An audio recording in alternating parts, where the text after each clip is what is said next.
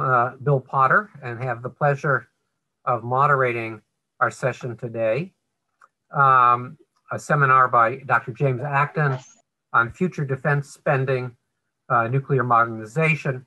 My only real regret is that we're not able to have James with us here in Monterey, and I promise James that we will arrange that in the future as soon as it's possible for us to travel. I've been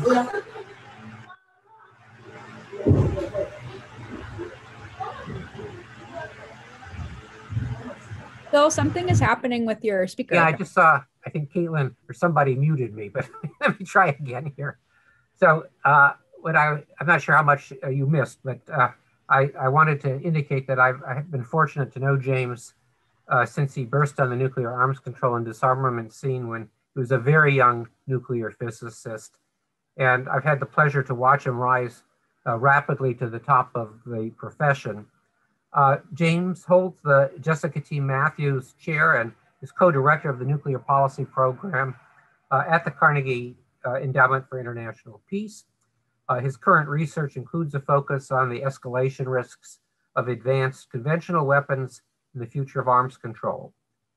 He has a wealth of publications which include a volume on entanglement, Chinese and Russian perspectives on non-nuclear weapons and nuclear risks, a major essay in international security on escalation through entanglement, 2 Adelphi books dealing with deterrence during disarmament and abolishing nuclear weapons, written with George Perkovich, and another volume on why Fukushima was preventable. That's just a short selection of his works. I want to note that the presentation today draws upon his recent testimony that was given before the House of Representatives Appropriations Committee, Subcommittee on Defense. James, it's a pleasure to have you with us on Earth Day 2021. I can't think of a more relevant topic for us to discuss today, so I'm pleased to give you the floor. Thanks, Bill, and thank you for that kind introduction. I will preemptively accept your invitation to visit Monterey, which is something that I never try and turn down. Thank you so much for putting this seminar together. I should say in advance, we are having an internet outage where I am in Arlington, Virginia at the moment. So I'm currently on my iPhone hotspot. So if that fails, I will try and reconnect as soon as I possibly can. As Bill mentioned, he asked me to talk a bit about to kind of run through the testimony that I gave to House Appropriations Defense Subcommittee the other day. Before I did that, I thought it might be useful to reflect a little bit on appropriations as a vehicle for policy change. A lot of our community has generally focused on trying to influence authorizers and the authorization committees in Congress. As I think everybody's aware, the authorizing committees set policy, the appropriation committees actually spend money. My wife spent many years working for one of the appropriations committees, so I've unquestionably been influenced by her propaganda about the importance of the appropriations committees. But, I just say historically, it was a quite sensible, historically over the last kind of 10, 20 years, it was a very sensible idea to focus on authorizing committees, House Armed Services and Senate Armed Services, and also the Foreign Relations committees in particular. Because they're much closer to our area. There's subcommittees on strategic forces on the Armed Services Committee, which are obviously like super relevant to what we do as a community. And unusually, the defense authorization has a must-pass bill in the form of the National Defense Authorization Act, which most authorizing committees don't have that kind of must-pass bill.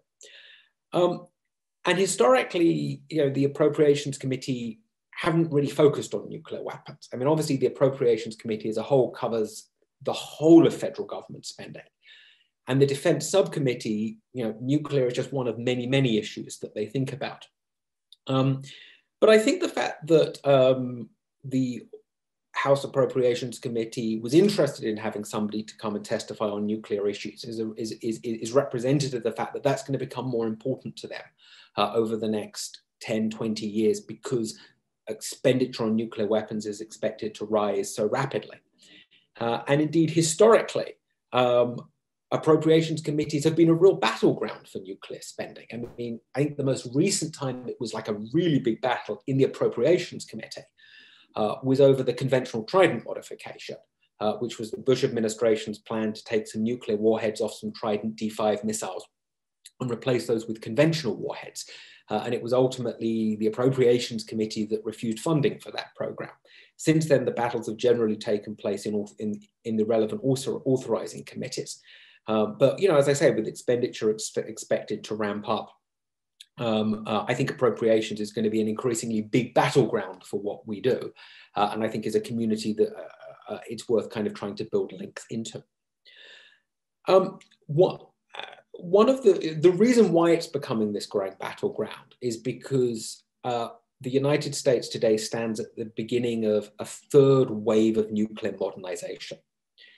The sensible way to do nuclear modernization would have been to modernize a few systems at a time so that expenditure remains roughly constant.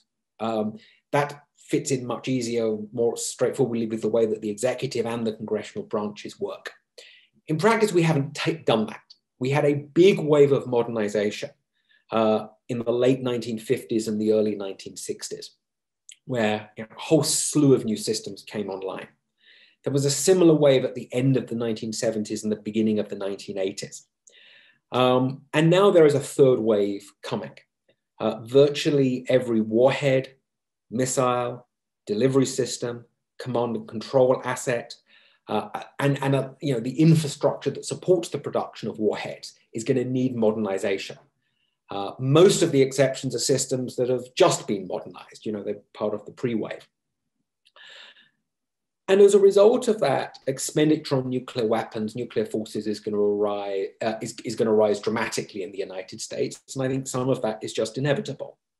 So I'm going to try to avoid just like bombarding everybody with figures throughout the whole of this. But, you know, just to set the scene here, the Congressional Budget Office issued its last 10-year report in 2019. And it predicted that expenditure on nuclear forces was going to rise from about 36 billion in 2019 to 63 billion in 2028. So almost doubling over a period of almost 10 years. That will go from about 5% to 7% of the defense budget.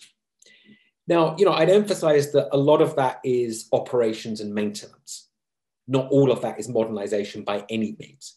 And you know, obviously, you need to do operation and maintenance spending just by keeping nuclear forces, you know, regardless of any modernization. But it also predicted that total expenditure over that 10-year period would be about $500 billion. What's interesting, though, and significant, is that expenditure will continue to rise after that period is over. So the peak in expenditure is expected to be roughly in the mid-2030s. And then in its most recent report over 30 years, which is now 4 years old, CBO predicted that 30-year spending on nuclear forces would be about $1.2 trillion.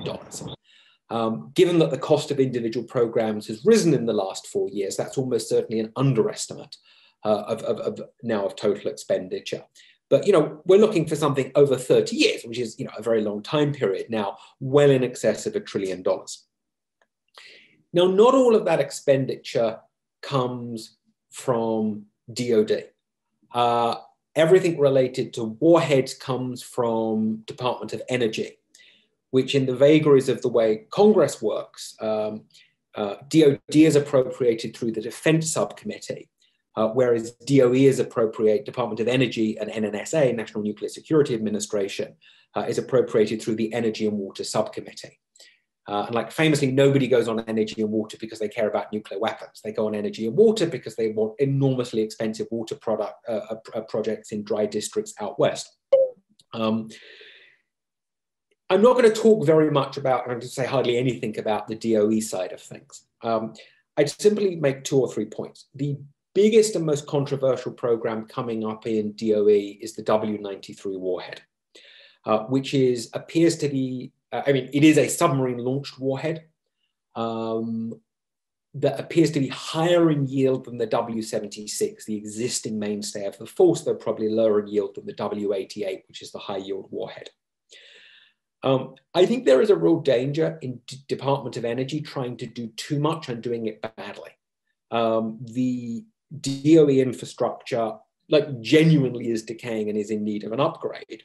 And I think there is a real risk of it trying to spread itself too thinly. So I'm pretty skeptical of the W93, which, to a large extent seems to be driven as much by developments in the UK as it does over here. And that, this is also going to become, there's a lot of cooperation on this warhead with the UK.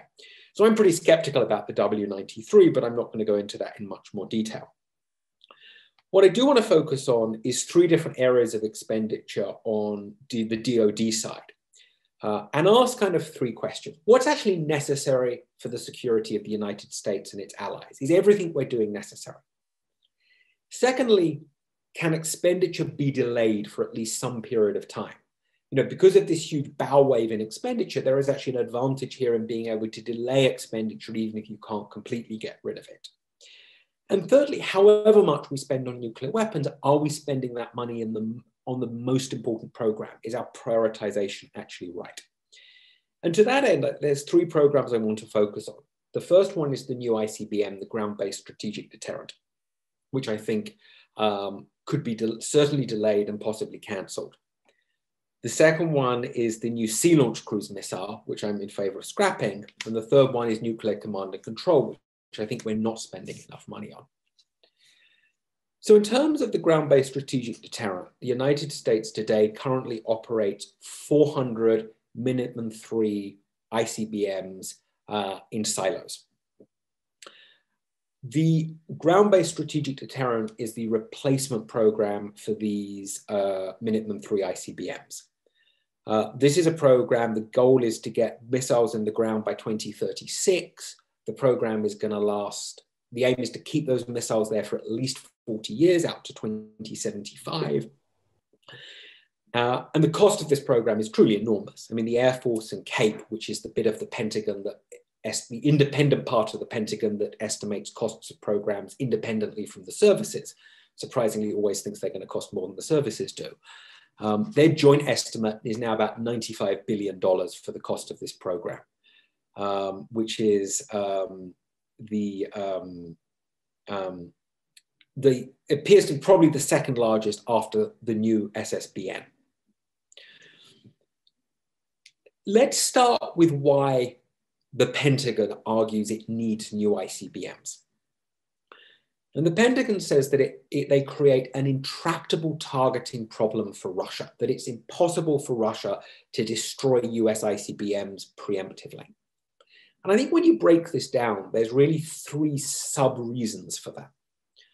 The first one is the Pentagon, I think, is assuming that Russia would fire 2 nuclear warheads at each silo. So, Russia has to use up 2 of its warheads for every ICBM it destroys. So it's an unfavorable exchange ratio. Second point to the Pentagon's argument is this idea of launch under attack, that the US has the capability to launch ICBMs before incoming nuclear weapons hit the ground. So it can so-called launch from under, to launch ICBMs before they're to be destroyed.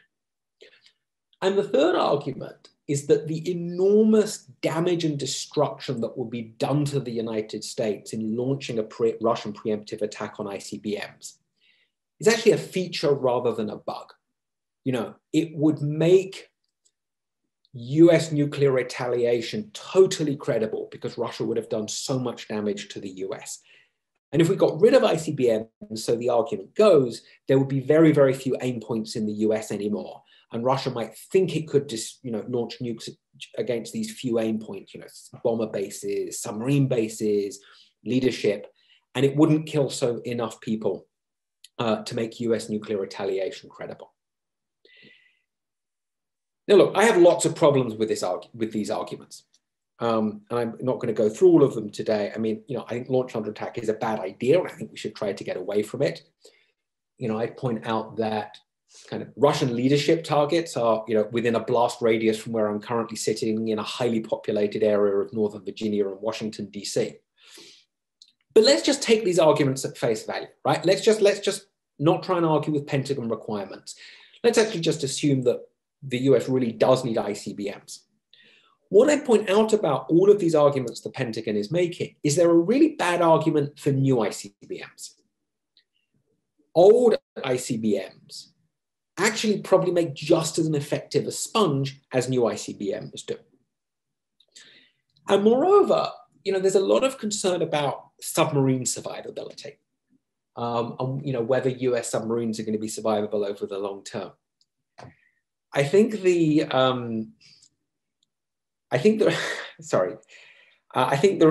real issue here is whether silos are more or less survivable than ICBMs. Because one, the silos are going to be vulnerable, I worry, to very long range, highly precise, conventional weapons.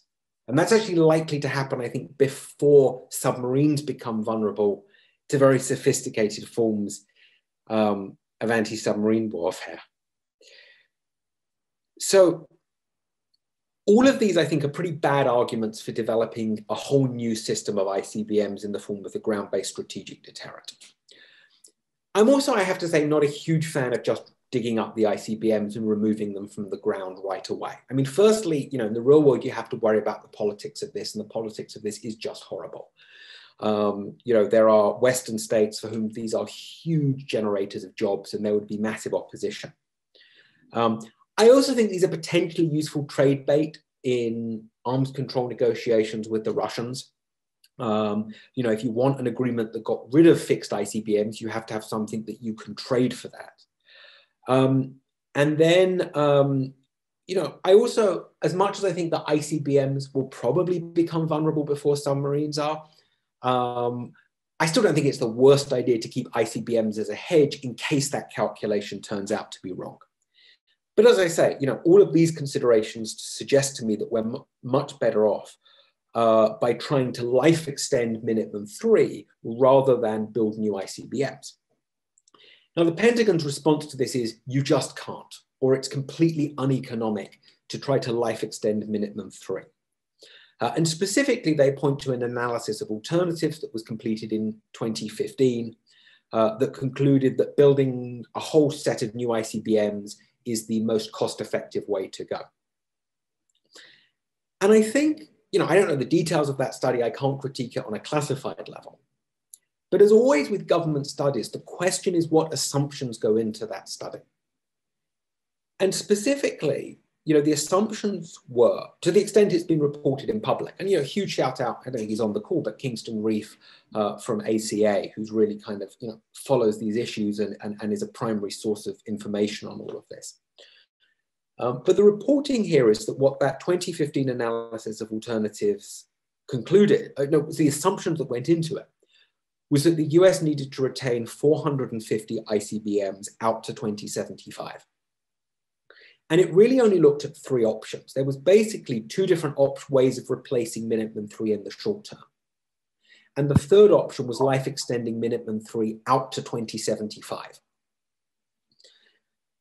Now, I think there's various reasons why this study deserves a new look, why we shouldn't just take the 2015 analysis of alternatives on face value.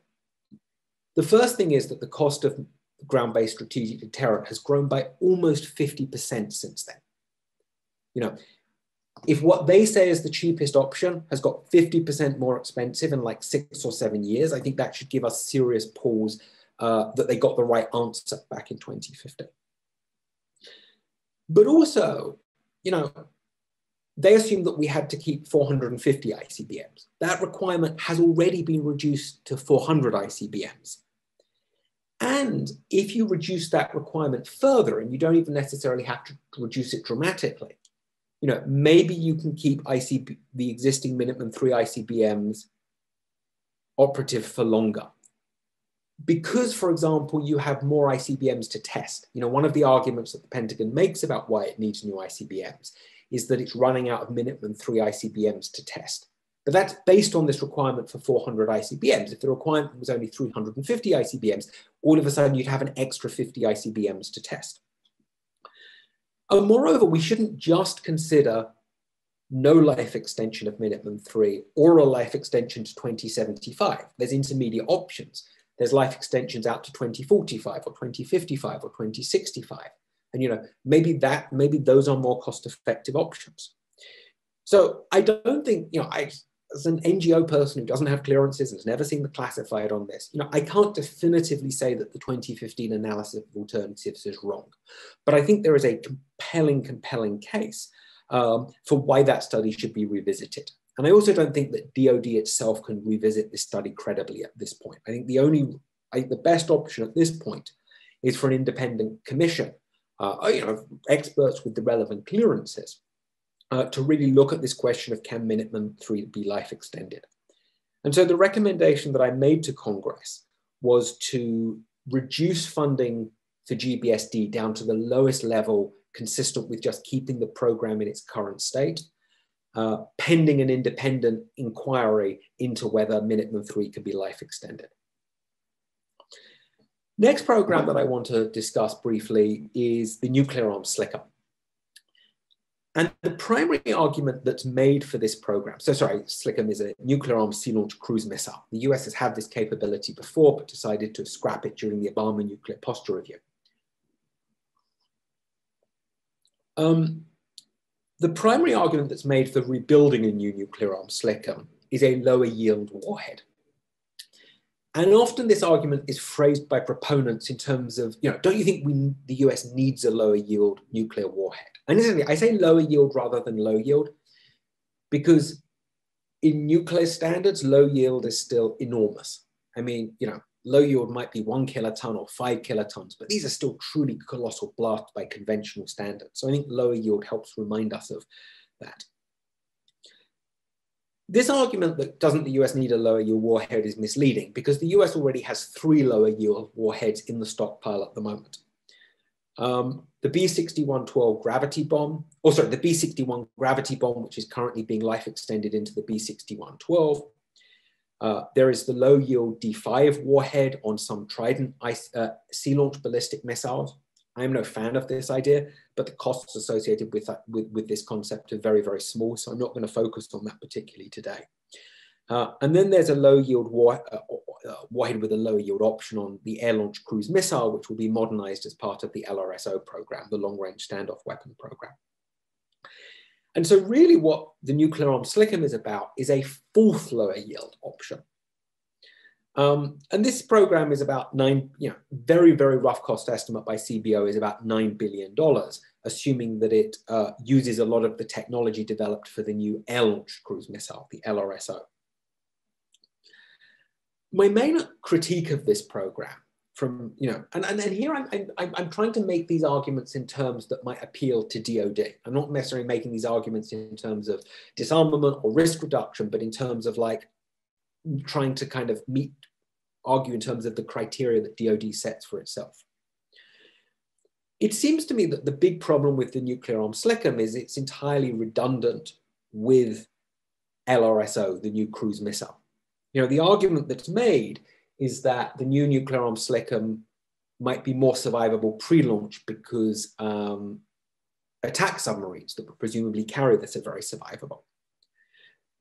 But the United States is currently spending $120 billion on building a new stealthy bomber, the B-21, armed with LRSO. And the idea is this combination of a stealthy aircraft carrying a long-range missile means it can approach other countries, but doesn't have to get all that close. It can stay out of the worst part of their air defenses and then launch this LRSO, this air-launched cruise missile, from a location in which the aircraft is entirely survivable. So, if DOD is making the argument that it needs the nuclear-armed sea-launched cruise missile because the new bomber is not survivable, for me, that's an argument against building the new bomber. If we're really spending $120 billion on a new bomber that's not survivable when carrying a long-range cruise missile, let's just not build the new bomber. Now, I'm in favor of the new bomber, largely on conventional grounds, apart from anything else. So I think it probably will be survivable. But if the argument is really one about pre-launch survivability, then let's just scrap the new bomber and LRSO. And post-launch, in terms of air defenses shooting down cruise missiles, post-launch, these two are going to have identical flight profiles. I mean, especially if LRSO is based on, especially if the new Sea Launch Cruise missile is based on LRSO, you'd expect these things to have very, very similar, if not entirely identical flight profiles. So you wouldn't expect one to be more survivable than the other. So, I think there's a very strong case for scrapping the nuclear-armed Sea Launch Cruise missile. The final issue that I want to touch on is nuclear command and control. And this is an area on which I think we are underspending at the moment. I think, I wouldn't actually redirect all of the money that I would save on my initiatives to conventional forces or to domestic programs. Like, I think some of that money ought to be spent on nuclear command and control, which I really think ought to be the top priority. Not just because you need nuclear command and control to do everything else associated with nuclear weapons, but also it's critical for risk reduction. Poor nuclear command and control is a recipe for inadvertent escalation in a crisis. The problem that worries me more than anything else with nuclear command and control is that we, the United States, don't have a nuclear command and control system. We have a command and control system that does both nuclear and non-nuclear operations. It is a dual-use command and control system.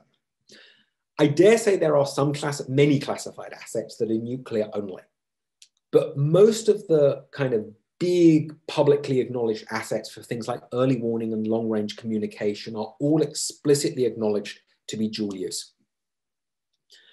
And this, I think, creates a real risk in a crisis, which is that an adversary in a conventional war, and when I say adversary here, I really mean Russia or China, that Russia and China might attack command and control, dual-use command and control assets, potentially just for the purpose of trying to win or not lose a conventional war.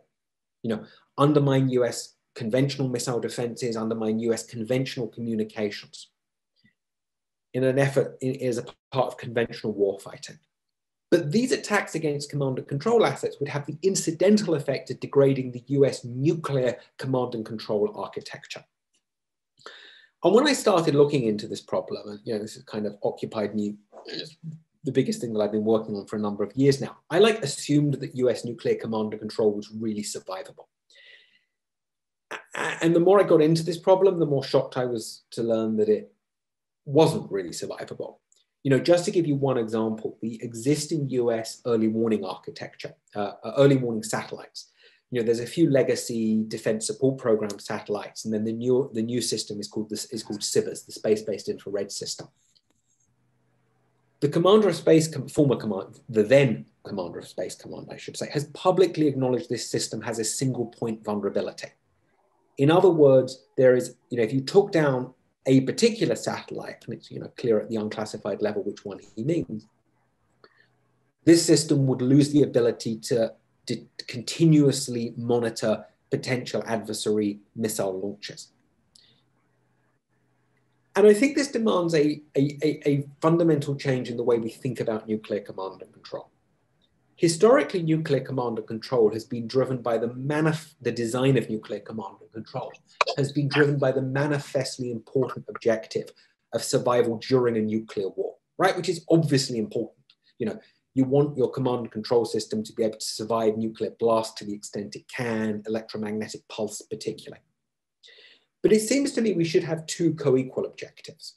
One is survival during a nuclear war, but the other one is survival against conventional attacks before a nuclear war starts. And my impression is this problem, people pay lip service to it on the inside, but if you look at where we're actually spending money, we're just not doing that. So for example, the next generation so-called OPIR, Overhead Persistent Infrared System, which will be the satellite constellation that will replace SBIRS, that's going to have one fewer satellite in than SBIRS. We're going to go from 6 satellites to 5 satellites. We're actually making capabilities that are less redundant than they were. Now, I don't necessarily think the answer here is just a bit more redundancy, like building 7 or 8 exquisitely capable but highly vulnerable satellites. I think we at least ought to consider radically different forms of nuclear command and control. So for example, one thing you could do is develop much smaller early warning sensors that would be less capable, but you could have them piggybacking on lots of other satellites used for other purposes. So rather than having just 6 early warning satellites, you could have 20 or 30. You would be, if you did this instead of dedicated early warning satellite, you would be trading off capability, increasing redundancy at the expense of reduced capability. I think that's probably a trade-off we should be willing to take, but I certainly think it's a trade-off that DoD should look at seriously. So kind of those were my 3 big areas of recommendation. It was delay GBSD pending an inquiry into the feasibility of extending Minuteman III. It was to scrap the new nuclear armed sea launch cruise missile and to rethink nuclear command and control, which will probably be involving spending more money on it. What do I think will happen? I think, my guess is that my recommendation on the nuclear armed silicon is probably going to happen. Like, not because I'm suggesting it, but I just think that it seems to be quite unlikely that the new administration is actually going to request funding for this system. Unfortunately, on the other 2 areas, I suspect that they're going to go the other way. I think the politics of not replacing GBSD are going to be too difficult to deal with, and they're just going to, the politics of not replacing Minuteman III are going to be too difficult to deal with. And that they're going to pursue GBSD. And the problem with nuclear command and control is I just think there is no constituency for this. Very, very few members of Congress remotely care about this. It's actually quite an eclectic bunch that does. Like, believe it or not, 2 of the most active members in this are Elizabeth Warren and Ted Cruz. And I kind of struggle to think of 2 members who probably disagrry on most things as much as those do. But they're actually kind of quite interested in this. But they are very much the exception rather than the rule. Unfortunately, I am worried that nuclear command and control is going to continue to be shortchanged. So that's my prediction for what I think will happen. In any case, let me kind of thank you all for your time and attention and just say how much I'm looking forward to having a conversation on this. Thank you so much, James. This was really very, very a rich menu that you provided us. And I know I have at least a half dozen questions that I would like to ask, but I'm not going to start with them. I'm going to instead ask those of you who are on the call to ideally indicate through either the chat function, or I think at least on my system, if under reactions you can raise your hand, that would be great. But if all else fails, you could try to kind of wave. Although because I have so many people here, I may not see you. But I see that Avner. Okay, I'm going to call upon Avner and Sarah. I have the 2 of you on the list first. So go ahead, Avner. Why don't you ask a question, and then I'll turn to Sarah. Thank you. Good to see you, James. I haven't seen you for a while during this COVID. This is complex, arcane, and area that's the public, even the knowledgeable elite of the public, tends hardly to discuss. Much of it, and it's debatable even how much of that is classified and it's unknown. In particular, the areas of command and control, the architecture of command and control.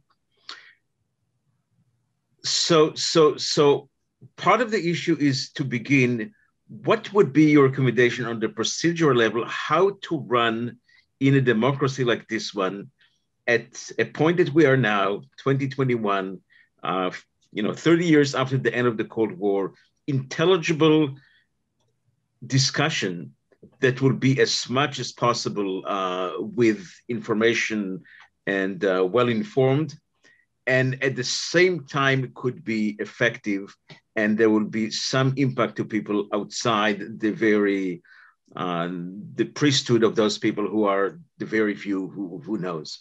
So how to make that kind of thing more open? It's a great question, Avner. And I was about, when you said you haven't seen me in a while, I was about to say I haven't seen anybody in a while, at least in person. So I'd say at a time when American politics feels particularly broken, I would say one thing that we do well is transparency in nuclear issues compared to every other nuclear armed state. It's certainly true that there is a lot of classification around nuclear weapons and nuclear command and control. but there's actually a tremendous amount about nuclear command and control that is publicly available.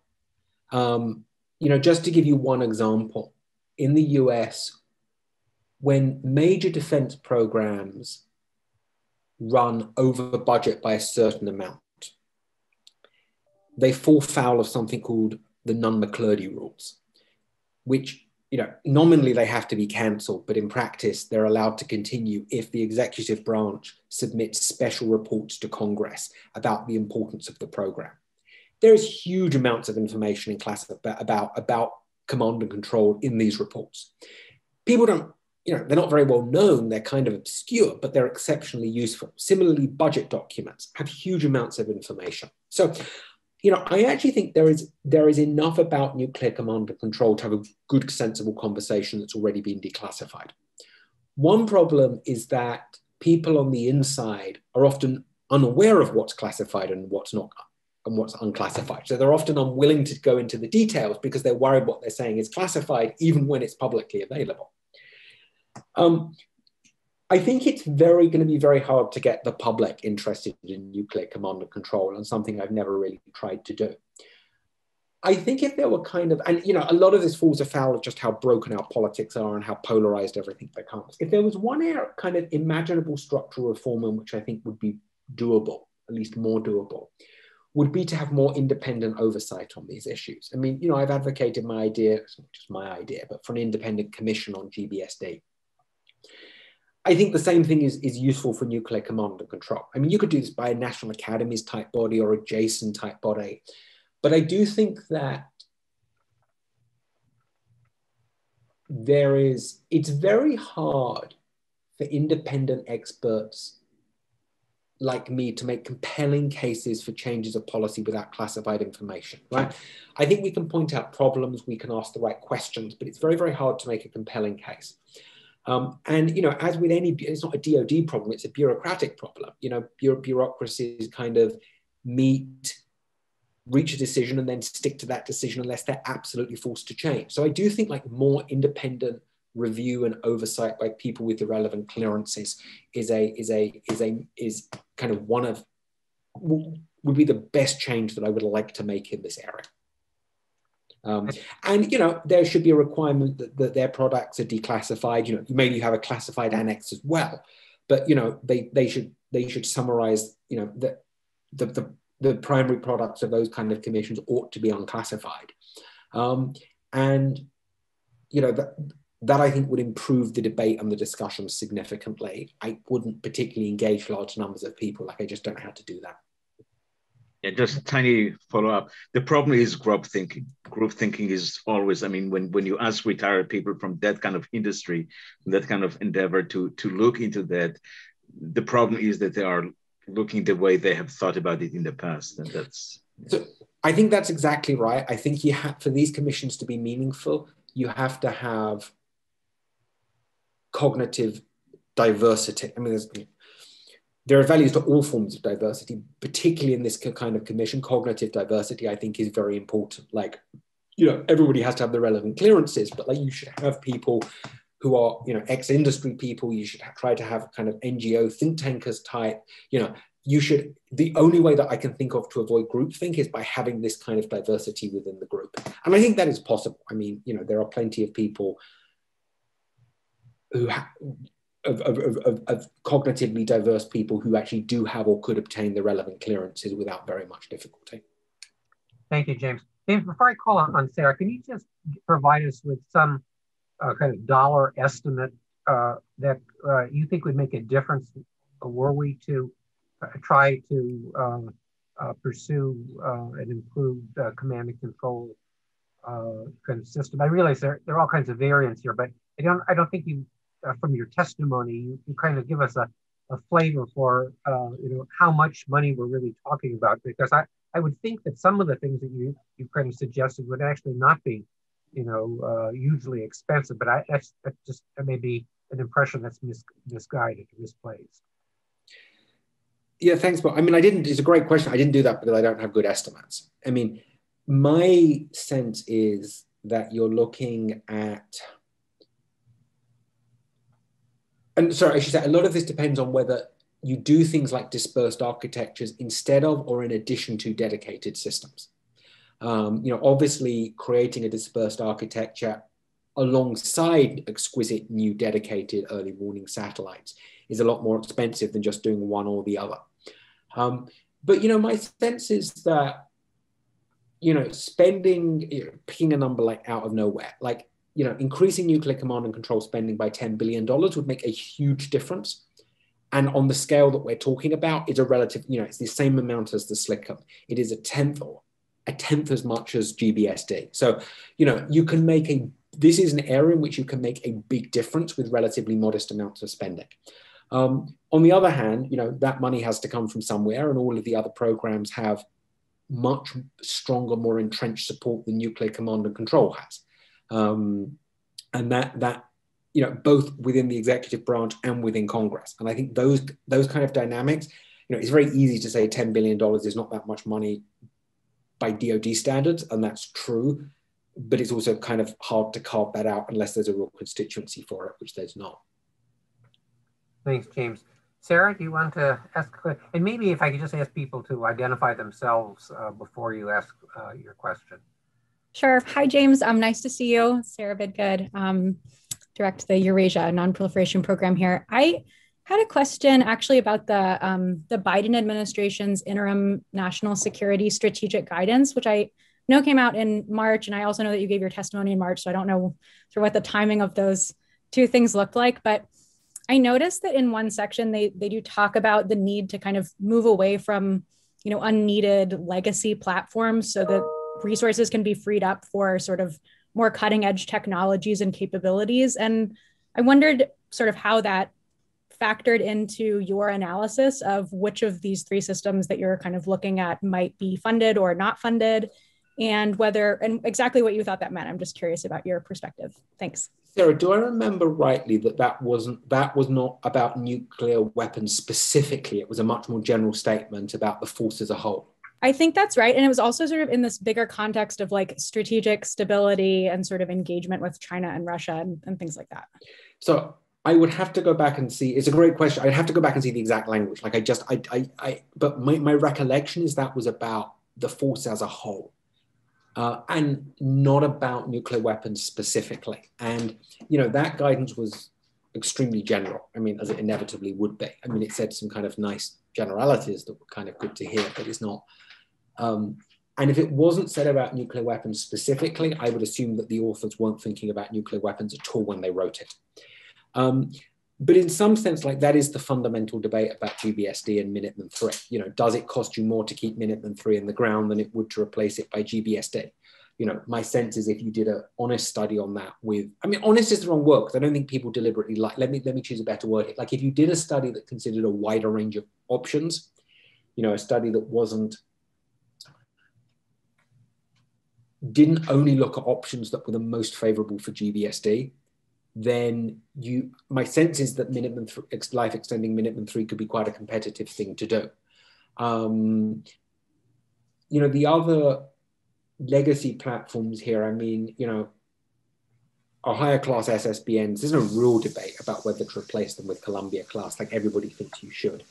Like B-21 is going to happen, like even if you don't like B-21 on nuclear grounds, like that's a fairly compelling case for doing it on conventional ground. So as I say, like my sense is that statement was much more about conventional forces than it was about nuclear forces, but I'd need to go back and double check the exact context that it appeared in. Thanks so much. James, implicit in your presentation is a kind of a model, if you will, of the drivers for force modernization and the degree to which they can be impacted. I mean, the extent to which you're really talking about, is this an action-reaction process? Is it one driven by technical innovation? Is it one primarily of organizational and bureaucratic politics? I think it's really important. I mean, if you could, your impression of the main drivers, because otherwise we're in a situation where you may, as an outside analyst, make very, very profound and compelling arguments, but in fact they may have no traction whatsoever. And so, I mean, I'm curious if you can share with us kind of your perspective of how decisions are made with respect to these issues, so that we're better able to figure out, if it's possible to figure out, how we can move from your analysis to actually impacting on policy. And I know we have a number of other people on the call here. I believe he may still be with us, former Congressman Howard Berman, who was the ranking Democrat on the House Foreign Affairs Committee, may also want to come in here if he wants to share his insights. But I first turn to you, James, if you can give us some sense of what you see as the factors driving policy in this area. So I think it's a very deep question, and I haven't thought about it exactly this way before. So this is kind of like a bit off the top of my head. I don't think you can ignore the fact that the nuclear forces are genuinely aging. A lot of these stuff is it's genuinely old. The costs of maintaining it are going to go up and up. I do think there is a genuine case for a fair amount of modernization here.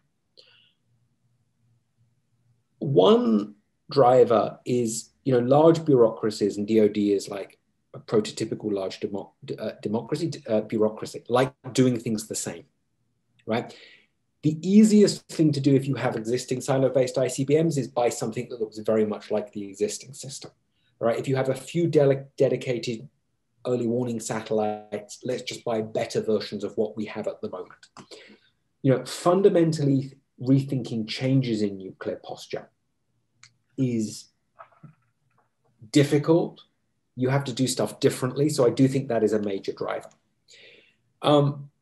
I think there is certainly a degree of action-reaction here, though I don't want to overstate that in this case. You often hear, Russia and China are modernizing, therefore we have to. Right? I've never found this a compelling argument. Like, we should modernize if we need to keep our forces safe and effective. We shouldn't if we don't. My guess is this is an excuse rather than a reason, right? DOD would be making arguments for exactly the same programs, even if Russia and China were not modernizing.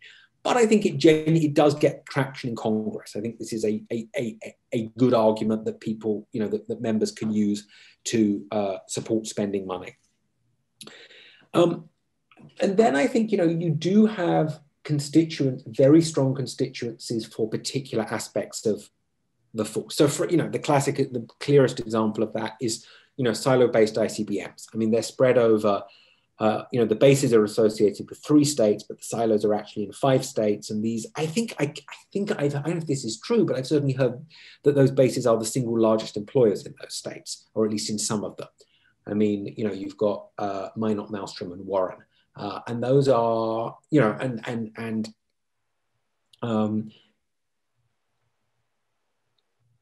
ensuring, you'll be a huge amount of opposition, which in the House may not matter much because, most of these states just have 1 member, but in the Senate, they all have 2 out of 100. So, those senators have a huge amount of power and influence.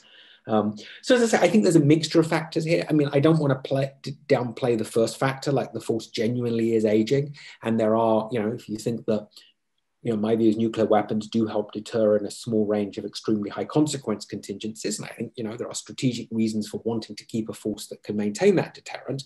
But, those kind of rational strategic motivations are only one part of this broader picture. Thanks, James. Howard, I don't want to put you on the spot, but if you do want to weigh in about, how we might be able to influence the congressional kind of budgetary process here, I'd be delighted to give you the floor now or later. Bill, I don't see him on the participant list anymore. I think he might have left the call. Must have anticipated my question. Okay. I see Philip has his hand up. Would you like to?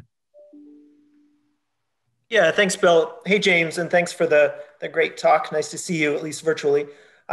So I wanted to reflect a little bit on an issue that you raised, which is I feel like there's a growing appreciation of the relationship between conventional strike capabilities and nuclear strategy. And you raised this a little bit in your talk.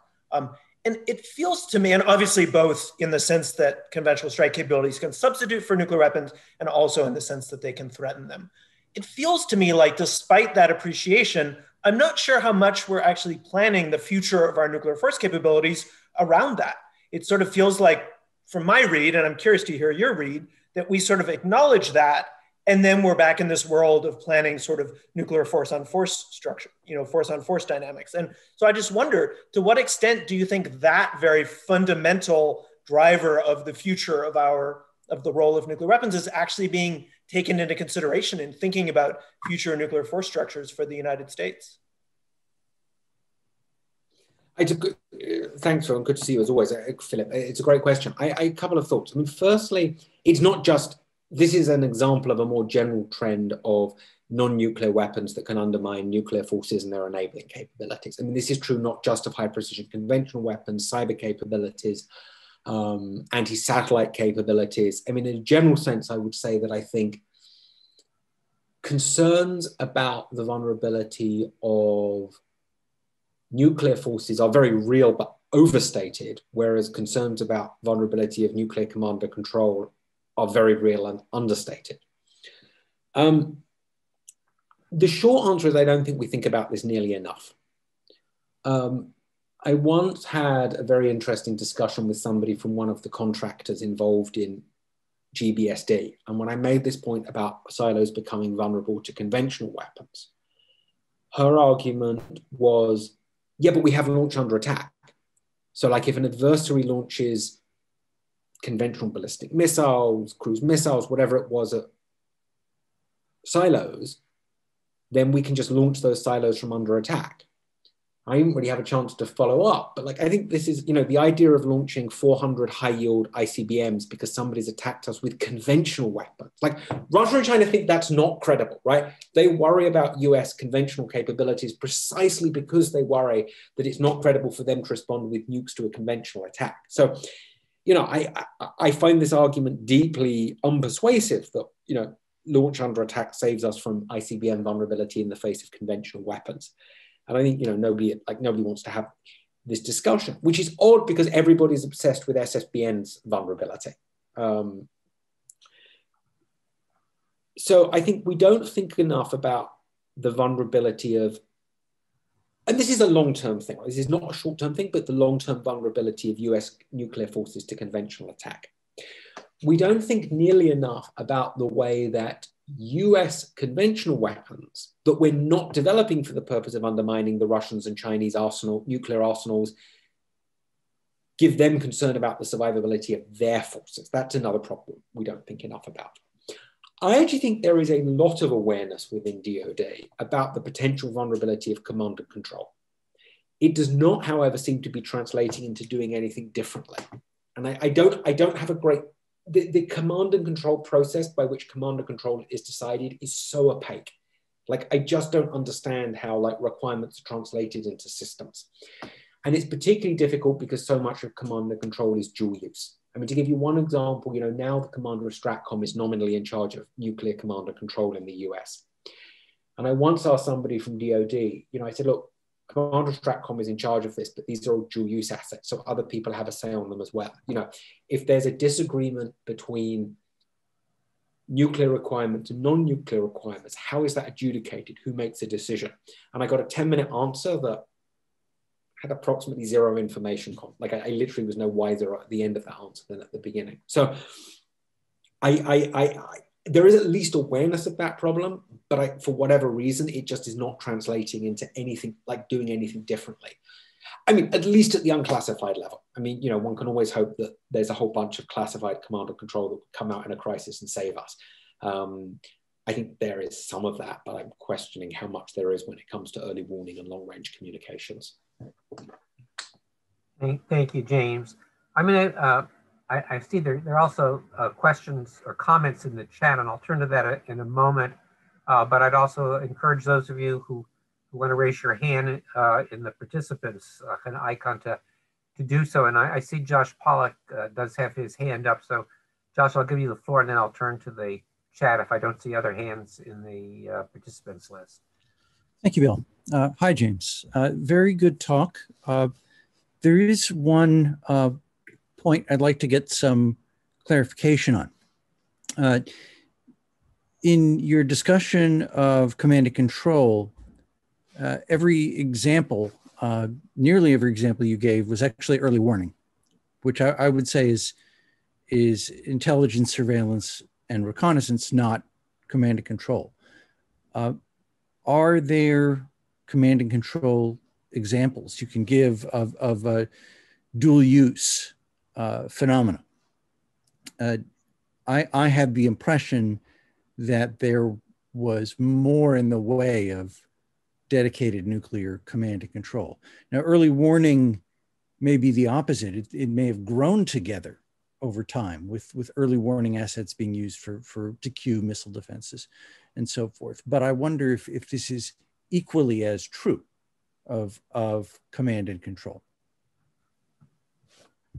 Thanks, Josh. In my writing, I always try to say C3I rather than just command, control, communications, and intelligence. I was kind of being sloppy with language today. I think there are two C3I functions that are particularly difficult and vulnerable to attack. One is early warning, that I won't discuss anymore. The other is long-range communication, by which I mean, sending potentially execution messages from political leaders wherever they are to nuclear forces that are potentially very, very long distances away in the field. Somebody who's involved on this on the dark side described this as the last tactical mile. I think it's more appropriate to call it the last tactical 5,000 miles.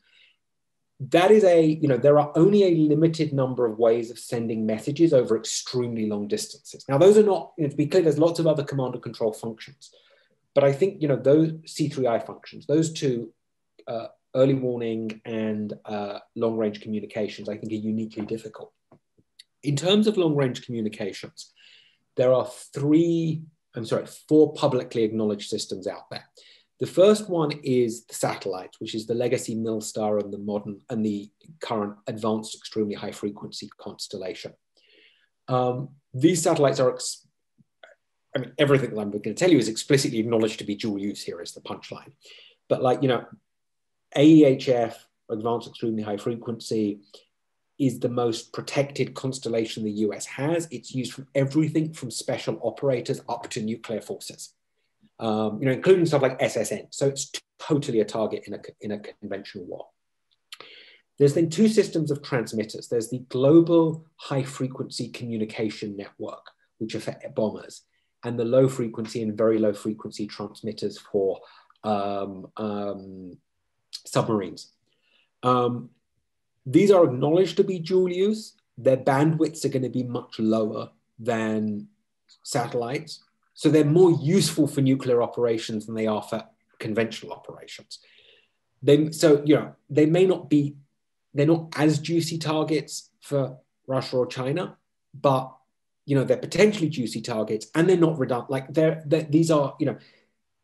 These totally have single point, we know enough about them to know these also have single point vulnerabilities in.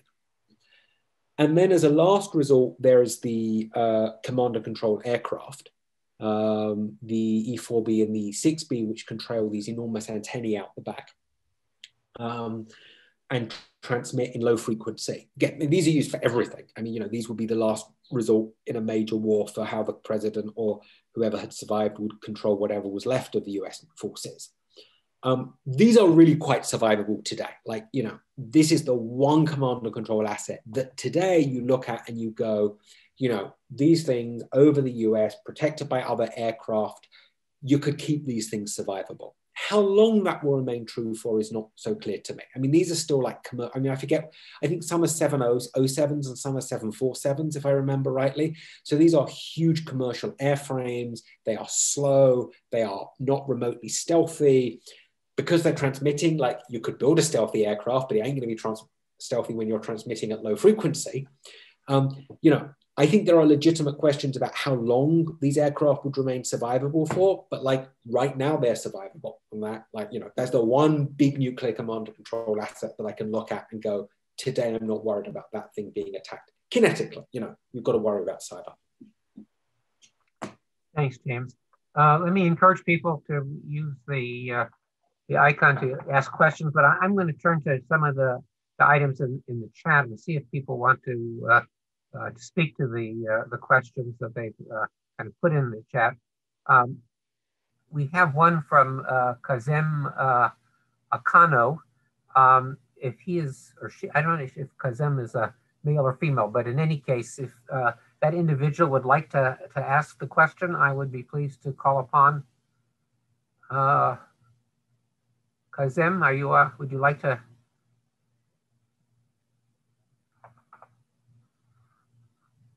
Okay, I don't have a response there. Then let me go down. There's another question in the chat from dealing with command and control again. Ian Cousin Gika. Ian, would you like to ask the question? Sure. Thank you, Dr. Potter. So my question, as Dr. Potter mentioned, has to do with command and control again. It's no real secret that certain aspects of the infrastructure of the U.S. command and control system is outdated and can use some updating. In your sort of proposal for this increase in funding to the command and control structure, how much of that realistically do you think would be put into physical infrastructure versus other aspects of the command and control system? Thank you.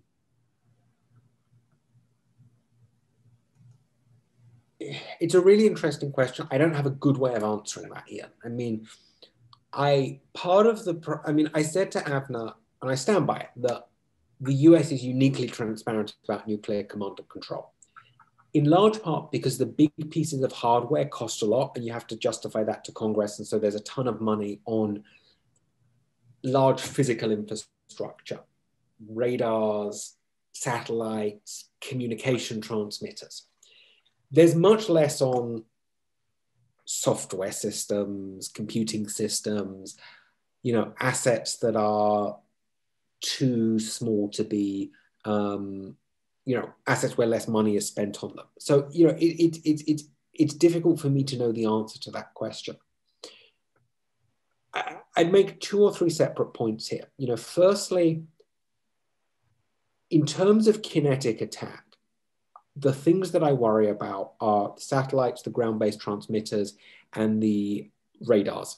Those 3 sets of assets I think are uniquely vulnerable to kinetic attack because they're big. I mean, they're either fixed or they move in completely predictable ways. In terms of cyber attack, obviously you're a lot less worried about the physical size is irrelevant in cyberspace. And, it's obviously to some extent here, the problem is how good is your coding? How good is your scanning of your networks to try to find intrusions? The one thing that I think you can do differently is diversity here. The more diverse your systems are that rely on separate pieces of software, they can't be compromised by a single vulnerability. And unfortunately, we're going in the opposite direction. So there's a program called something like Beyond TFAB or FABT. Basically what it is it's the satellite receivers and transmitters that communicate with satellites but go on the weapons themselves. And there is an effort to standardize that across nuclear forces, right? I think that is a bad idea, right? There's no question it would save money compared to developing 3 or 4 separate systems. But just as a matter of principle, it seems to me that you want to maintain as much diversity as possible if you're worried about cyber attacks, which we probably should be. And so, I'm not sure I would want to try to standardize hardware in that same way because it presumably relies on the same software and that presumably creates kind of similar vulnerabilities in different systems. But otherwise, it's, I have general principles like that, but I just don't know it's hard for me to go further down into the detail there of the stuff that's not like big, hard physical infrastructure. Thank you, James. James, it's interesting on my screen immediately below your cell, I have Ambassador Elaine White. And so I'm not going to ask Elaine necessarily to say anything here, but it kind of draws my attention to how this kind of a discussion that we're having here, which looks essentially at both kind of the cost of modernization, as well as the programs that we might wish to emphasize. How is this likely to be viewed by a non-nuclear weapon state? I tend to see you as someone who is both interested in cost saving, but is also very much concerned about crisis stability, concerns about risk reduction. And I could imagine that for many non-nuclear weapon states, let's say there's a side event at the forthcoming NPT review conference, and you're making the case as you did today. How do you address the issue of the consistency of what you're talking about and Article 6 commitments that have been undertaken by the nuclear weapon states? How would you respond if that kind of a question were to arise? Thanks, Bill. And I think Kazim, who I don't know if he's still online, but asked a very similar kind of question as well. Okay, but let me, the answer is, being honest about this, I think most officials from non-nuclear weapon states who are not allied to the US would probably think that I'm insane. I think I'm fully aware how crazy a lot of this talk sounds to people, who are not from non-nuclear weapon states or are not under, part of extended deterrence commitments. Make a few points. The first thing is, I felt in testifying before Congress, the most effective way for me to do that would be not so much to argue with nuclear deterrent requirements, but to take those requirements and say, but we can achieve security by spending less. I said nothing I didn't believe, but you're always trying to tailor your approach most effectively to the audience. And what I presented today was prepared for the House Appropriations Committee. Second thing is, I think that Article 6 is critically important. I've started my career many years ago. It wasn't quite the first thing I wrote, but writing with George, our book, Abolishing Nuclear Weapons, thinking about, how to actually go about doing this in a practical way. So, it's an issue that I spend a lot of personal time and effort thinking about. The reality as I see it now, however, is that the politics, at a time when US Chinese and US Russian tensions are increasing, I don't see, it's very, very hard for me to see right now how we can make progress on Article 6. I firmly support the US and Russia negotiating another arms control treaty. There's a lot we should do. I think achieving a lot of that is very hard right now. And as a result, my kind of personal agenda here has become focused on how do we reduce nuclear risks? How do we reduce the chance of a nuclear weapon going off? Which, states parties have to the NPT have recognized as part of the Article 6 commitment. Many of them would say it's insufficient for the goal of Article 6, which it is. But before we make this problem better, we have to stop it from getting worse. And I think that, it's critically important to reduce the risk of nuclear use. And my arguments about command and control, are fundamentally rooted in that. Attacks against the command and control architecture is precisely the kind of thing that I think can inadvertently spark nuclear use in a crisis or conflict. Personally, if it were up to me, for example, I would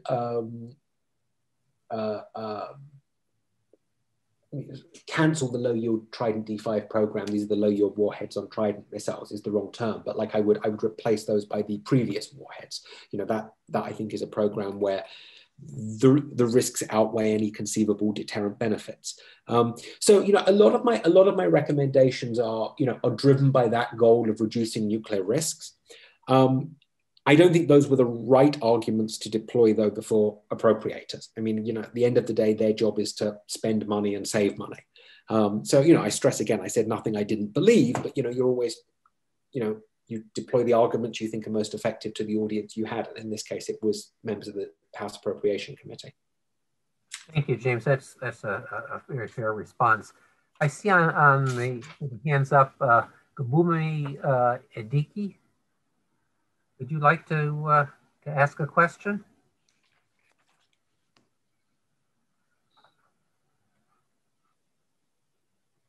We still have an individual on the list here.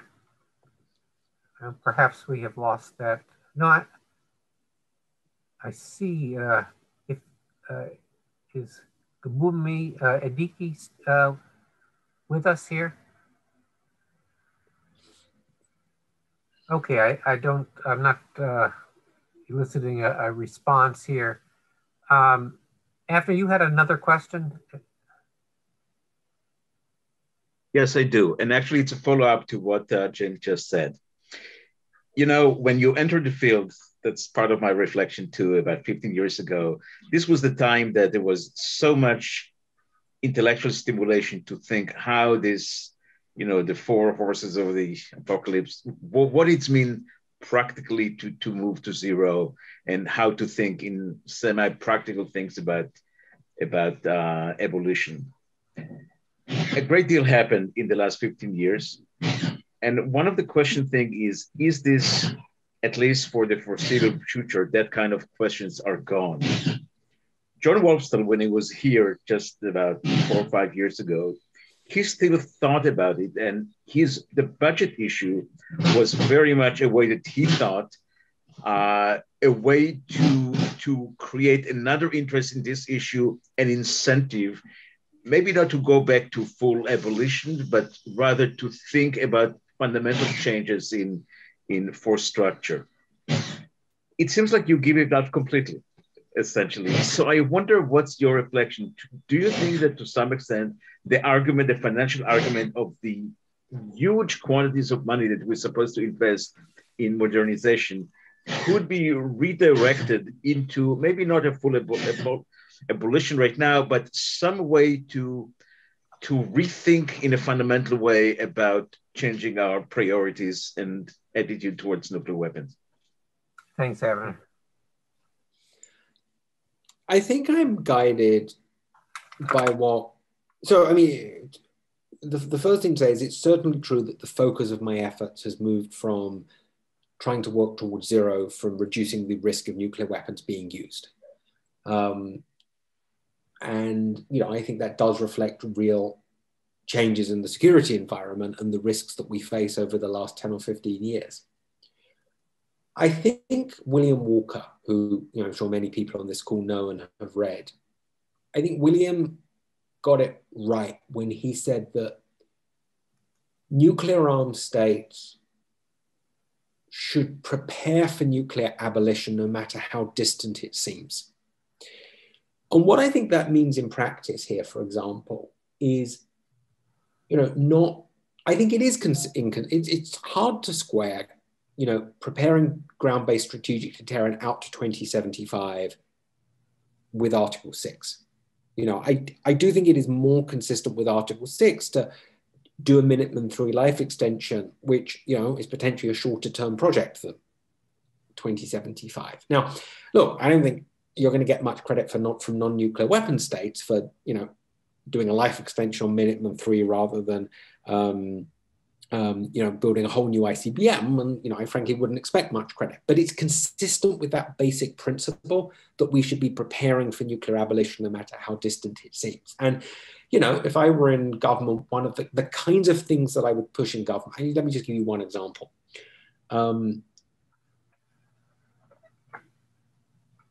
In order to get to a world without nuclear weapons, we would have to be able to account for fissile material production.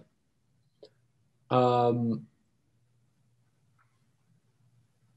dismantling fissile material production facilities before we dismantle them, we should do things like take samples and leave them under IAEA seal. We can do that in the United States or the United Kingdom or wherever it is, to enable verification to happen in the future. And that's something that if you don't do it now, it will never happen. That I think is another good example for preparing to abolition, no matter how distant it is. I should say, I actually don't think the budget process is the right process to kind of rethink nuclear deterrence fundamentally. It's always going to be a series of super tactical fights, right? Let's have a fight over the B-21. Okay, that fight's been lost. Now let's move on to LRSO. Now let's move on to the B61. Now let's move on to GBSD. Now let's move on to the nuclear armed slicker. You're right. It's the nature of these things is they're sequential. And committees, the appropriations committee is not going to try and rethink the whole of deterrence. It will make decisions on programs one at a time. So, I think it's a critically important policy lever. I think it's, as I said at the very beginning of my remarks, I think it's an area that it's really worth engaging with. But it's always going to be a pretty tactical thing. It's not a great forum, I think, for rethinking nuclear deterrence in any fundamental sense. Thank you very much, James. We have maybe time for 2 more questions. I see, Sarah, you have your hand up again, if I'm not mistaken. If you'd like to kind of ask a question, I'm pleased to call upon you. Thanks, Bill. This is not so much a question, but just a reflection on what James and Avner were just talking about. I mean, I do wonder in my own work, sort of how much the incredible cost of dealing with the COVID-19, pandemic and sort of what that will mean for global budgets and global economies might reshape or change the dynamic that you just described, James, where, budget considerations are sort of a lever for doing what elites might decide that they want to do and make sense from the standpoint of national security and their own kind of positions, to something that is a little bit more of a broader conversation about whether we can genuinely afford to, sort of engage in whatever great power competition, on all levels or what have you. So I was just thinking about that as you were speaking, and I wonder what you think about that. It's the kind of thing that I think is more likely to happen 10 years from now than now. Like, the thing is that right now, costs of nukes, we're only at the beginning of the bow wave right now. And the costs are going to rise dramatically. And I think, one of the arguments I tried to make was that if you think you may have to cancel something in 10 or 15 years when the costs are so much higher, it's much better to decide that now and not waste all that money in the interim, which is kind of, in the abstract, it's quite an appealing argument. In practice, Congress likes kicking, it's just easier to kick the can down the road than it is to try to make hard decisions now. So, my guess is that 10 or 15 years from now, when spending really ramps up, there are going to be hard decisions that are going to be made and programs are going to be cut. But, how much of an effect COVID will have on budgets 10 or 15 years from now and what the overall fiscal situation would look like. I mean, it's a world of such uncertainty is the thing. So, unfortunately, I think that kind of conversation, we're probably, as I say, just 10 or 15 years too early for right now. I mean, just the timescales associated with these modernization programs are so huge. It's kind of very hard to get people to think about, what the budget will look like in 10 or 15 years from now, especially in the House where people are on 2-year terms. It's just not, the timescales are so incommensurate with one another. Thanks, James. We have a question from Adrian English. Adrian, do you want to ask your question? Yes, I'm here. If you can see me and hear me. I was just curious to hear your view about how hypersonic technology might change the equation. You commented about launch on an attack as a response in a nuclear exchange. Do you see that changing into the future as the technology evolves in terms of speed? And how does that impact the command and control structure when things are happening so quickly? Adrian, I think I'm not sure that the sound came through adequately. At least I had a hard time. I think I got the question though, Bill, because Adrian put some of it in the comment section. I'm not sure if you can hear me. I'm actually dialing in. So it's a fascinating question. I think hypersonics does undermine launch under attack, but not for the obvious reason. I mean, the obvious reason is hypersonic weapons are faster. You would think hypersonic weapons are faster than non-hypersonic weapons, and so you have less time. But ballistic missiles are hypersonic, and I think you mentioned so. I don't think an attack against silos necessarily happens faster with hypersonic weapons than it does with ballistic missiles. The two differences, and I think you mentioned command and control, but one is attacks against command and control. I mean, conventional hypersonic weapons, one of the reasons they worry me most is because of the possibility of attacks on command and control. Again, these kind of incidental attacks in which there's non-nuclear attacks against dual-use command and control assets that has the effect of degrading nuclear capabilities. That's not just a problem of hypersonics, it's a problem of cyber capabilities, of anti-satellite capabilities.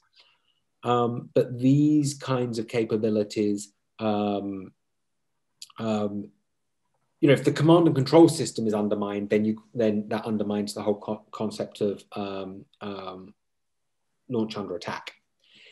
The second problem is whether hypersonic weapons, boost glide systems in particular, fly at a quite different trajectory from ballistic missiles. So boost glide systems are going to underfly existing early warning radars. That's also, it's obviously a problem for launch under attack if you have less ability to see incoming weapons. Now, I think early warning satellites probably can see boost glide weapons the whole way through their trajectory, but the US requirement is for dual phenomenology. It's for two physically independent means of detecting an incoming nuclear attack. And so I think dual phenomenology is potentially harder. I hadn't actually thought about this before, but I think it's a really good argument that dual phenomenology is going to be hard to maintain in the face of Russian hypersonic capabilities, including avant-garde. That's actually, yeah, no, I hadn't thought about that before, but that's, I think, actually an important point. So I think hypersonics does have real implications for launch under attack, but not because of the speed of hypersonic weapons per se. Thank you very much, James. We have maybe 5 or 6 minutes left before we're going to have to conclude here, because I know James has kind of other commitments. But let me ask if there's anyone who has yet to ask a question, and it may be that you have difficulty kind of signaling your desire to ask. Please feel free to speak up at this moment, and I'm pleased to give you the floor. Let me first turn to anyone who has yet to ask any questions. Now is your opportunity to speak up.